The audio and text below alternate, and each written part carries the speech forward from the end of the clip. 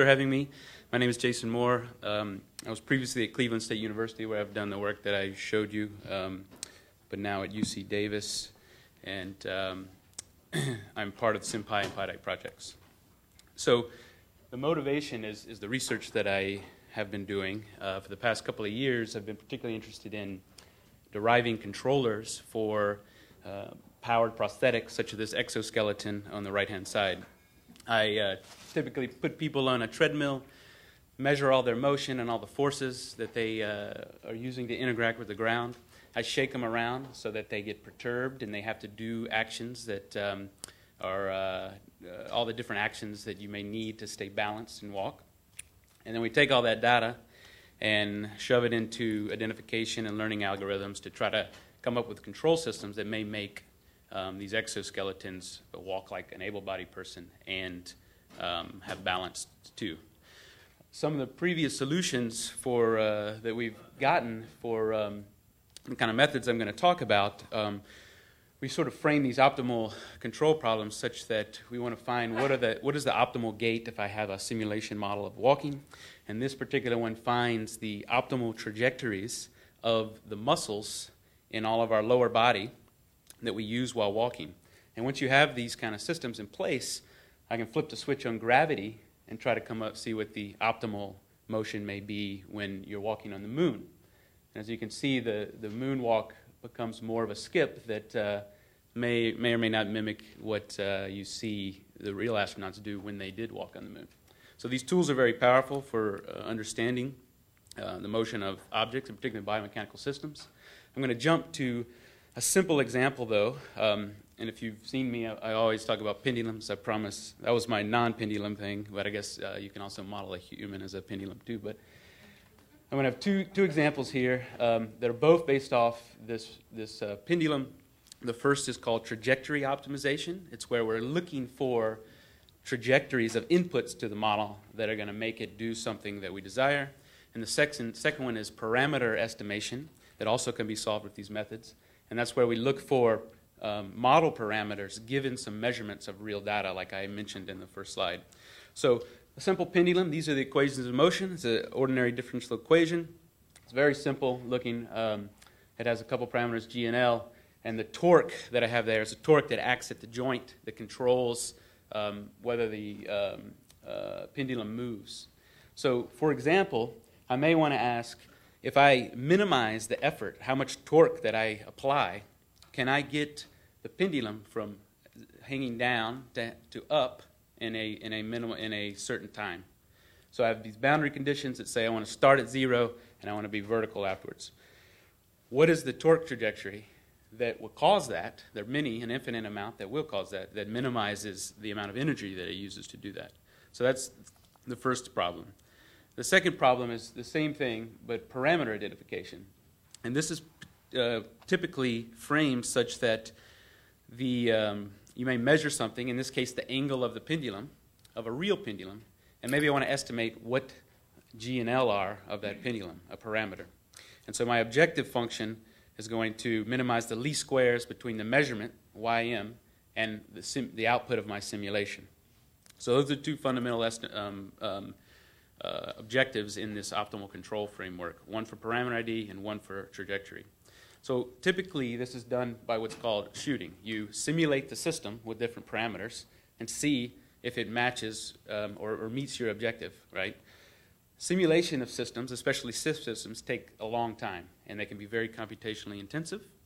And we can run clusters of computers for weeks on the kind of problem that I showed at the beginning, the walking problem, with the traditional methods to try to maybe get at the answer. And you probably are not even going to get at the answer with a lot of methods. Some genetic algorithms can eventually get there, but they take a lot of computation time. So there's other problems. You may be limited to parameterized functions instead of general nonlinear inputs to the systems. Unstable systems are very problematic. When you try to simulate an unstable system, it's chaotic usually for anything complex. So we need something that can deal with that. And then local minima are inevitable in these kind of problems. You can't get away from them, so you have to come up with ways to tackle that, maybe a superb guess or global optimization methods. This is an example of how complex the local minima issues are, right? I'm back to the same problem I had before. I lumped G and L together in one parameter, and if I try to identify this parameter with some measurements of the angle theta, this is what my objective looks like for various angles, for various values of P. And you can see that I have lots of local minima. And this is really about the simplest problem that you can almost think of. With multivariate problems, the local minima issues are very nasty, and you almost always fall into them. So that's a big problem. And this hopefully demonstrates that. But there's some other techniques, and what I'm going to talk about today is solving these kind of problems with direct collocation. Direct collocation is, this is probably, I would say, the best book by John Betts to get a gist of this. But it's effectively a discretization method such that you can not have to simulate your system, but still solve these problems and get the solutions we want. It has fast computation times, handles unstable systems well, it's less susceptible to local minima, or since you can run it so fast, you can use other techniques that you can't with slow running optimization. Accurate solutions require a large number of nodes and potentially lots of memory because there's a lot of huge sparse matrices and a lot of big sparse matrix operations that have to happen. And it's very tedious to reform your objective and the constraints that I'll describe in a second and then find their gradients, Jacobians, and Hessians too. So those are sort of some of the issues. So we've implemented a basic direct collocation method in software. It starts off with the implicit continuous equations of motion of a system. This is, you don't have to solve for x dot, and this is a really nice piece because solving for x dot for complex systems is a computationally intensive problem too. This function has the states, the derivatives, the exogenous inputs, just like the torque that I was applying to the pendulum before, and potentially parameters, constant parameters with respect to time. We discretize these with a couple of methods. I stick with first order integration rules to do the discretization, and this allows for a very fast computation. And then we reformulate the problem into what's called a nonlinear programming problem, and we minimize some objective J, such with the unknowns theta that comprise all of the state values at each node in the discrete time, each of the inputs in a discrete time, and all of the parameters. And the difference is that we now introduce constraints that say at every node we want Newton's laws to hold, and f, the function f is fundamentally saying f equals ma must hold at every time. So I've implemented this in a tool, Opti, that I call it, and it's very alpha, and you're welcome to check it out. It solves a certain set of problems already. But what this allows the user to do is think about these problems in very high level. You can write out continuous symbolic formulations of the objective, the equations of motion, additional constraints like boundary conditions, and put bounds on the various free variables. And all of this is done in the continuous time domain, just like the equations that I wrote at the beginning. And all of the discretization happens behind the scenes, and fast, efficient code is generated to form it into this nonlinear programming problem that I just described. And it basically gives these efficient functions to evaluate these large sparse Jacobians and the constraints and the objective, et cetera. And then it ships it out to various large-scale NLP solvers. In our case, I only support IP-opt at the moment, which is a interior point optimization that can handle thousands, millions of variables, free variables. It's open source, BSD license, and of course, written in Python. Now, it's based on top of SymPy, a project that I help with. And fundamentally, this is what the code looks like. If I had the problem from the beginning, I need to translate that into symbolic form. I have constants, P and T, and then functions of time, and then I write those in matrices in the form there, in that implicit form that's almost exactly like you would write in math. And if you print them in the notebook, they look just like the equation at the top. Then you give it some discretization information, number of nodes in the discretization interval. You also can specify the objective, just like you would write it in the math equations I had at the beginning. In this case, I'm saying I want to minimize the sum of the square of the torques and integrate that.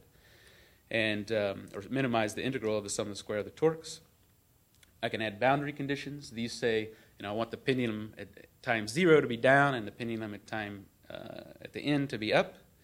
And I pass them to a problem object. And that's literally all it takes to form these kind of problems. In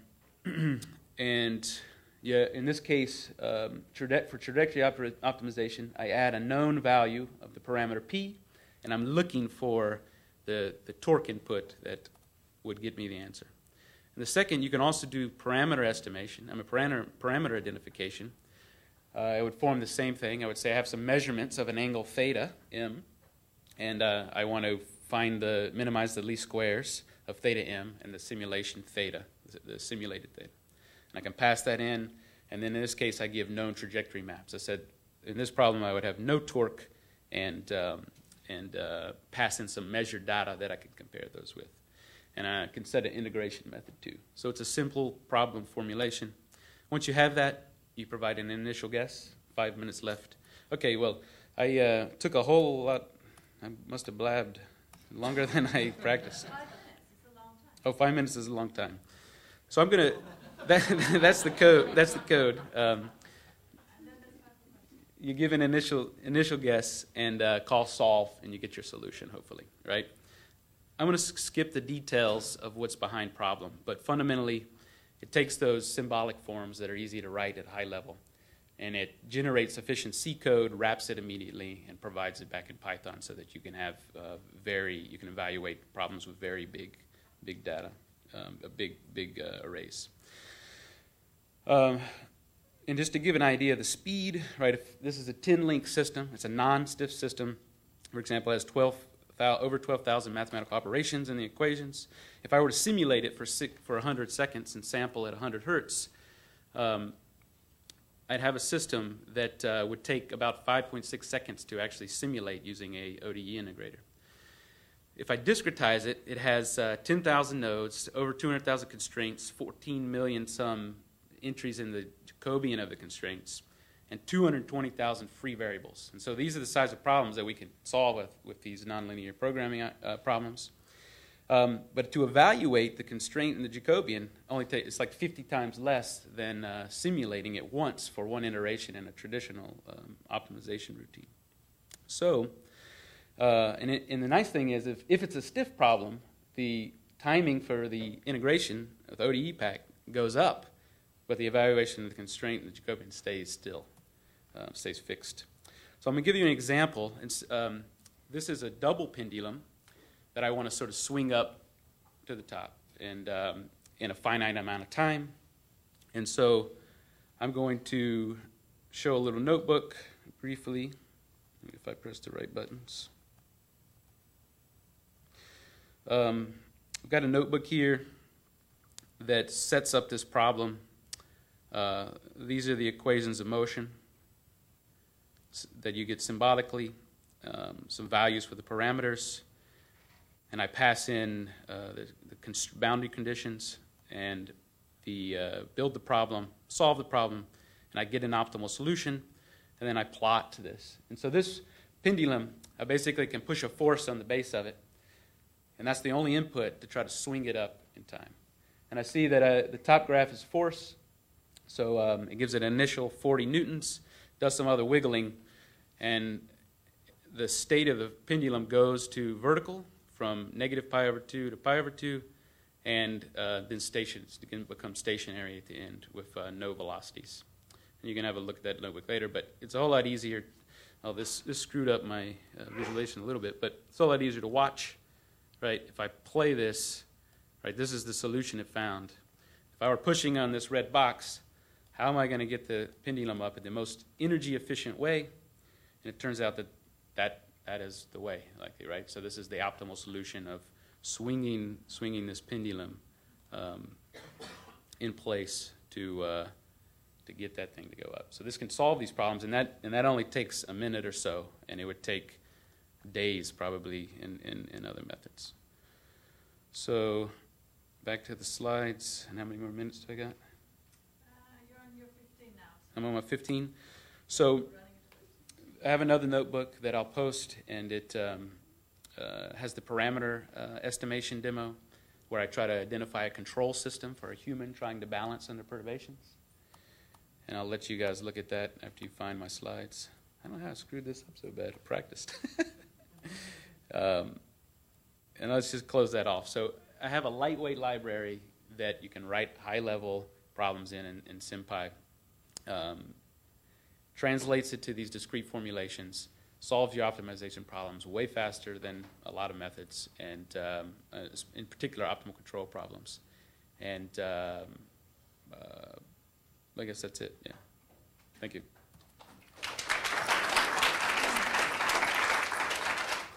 You have a question? Oh, yeah, right over there. Hi. Yep. Basically, anytime you move past one connected body in a multi-body system, you pretty much have a chaotic system in your hands. So it's and a double pendulum is a chaotic system. Yes. How long is that? Like, how much quicker is your method? Oh, for the parameter ID one that I had to skip, it would take. I can use like a pretty modern genetic algorithm. On multiple cores, pushing out multiple processes, simulating, to try to do this for a time span of, I don't know, 100 seconds of measurement, and it can get there to the solution, but it's going to take hours, whereas I could run that one right now and it'll do 2.5 seconds, right? It gives me the same solution. Yeah. Over here? Hey. Have you found problems where it has not reached global minimum, or maybe not a global minimum, but have it successfully performed like data identification on the system? Yep, absolutely. So you don't get away from the global minimums. I mean the local minimum. Sorry, it's not erased. For the problems that we've been solving, it seems that especially for the parameter ID, because you can pass in an initial condition that includes potential measurements, that you have a better guess than nothing, and those almost always converge. So if I give a 0 initial guess for all the parameters that I'm after, but I provided some of the measurement information about the motion as the initial guess, it'll find those parameters almost guaranteed, no matter every time. Now, if I on these trajectory optimizations, they'll get caught in local minimums, and I have like a series of funny other ways it tries to get up that aren't as minimal effort. But you can run them so fast that you can usually I'll run 10 and 5 of them will be the lowest, and that's the global minimum, right? Whoops. I was curious, have you looked into what James Cespedes and his students work on, what they call sloppy models? Don't know anything about it, no. Okay, good. Well, then. Thanks. So I know you mentioned that you're using SymPy and you describe your equations of motion symbolically. What are you doing to convert your symbolic equations of motion down into something that IP or Opti understands? Yeah. I skipped those things. I'll talk about that a little bit. Basically, SymPy gives these objects in Python that describe mathematical expressions, right? And we have code generation facilities for them too. So I can take any mathematical expression and generate code from that. And we have some pretty nice pieces of the puzzle there that allow us to take these things and generate a very efficient code with common sub-expression elimination. And so I can get a nice, super fast C code and to generate from these things. So it's basically just a sort of, if you know NumPy ufuncs, a sort of ufuncify big matrix expression operations, and get those so that I can run them really fast in a loop and shove in these big discretized nodes of data. Does that make sense?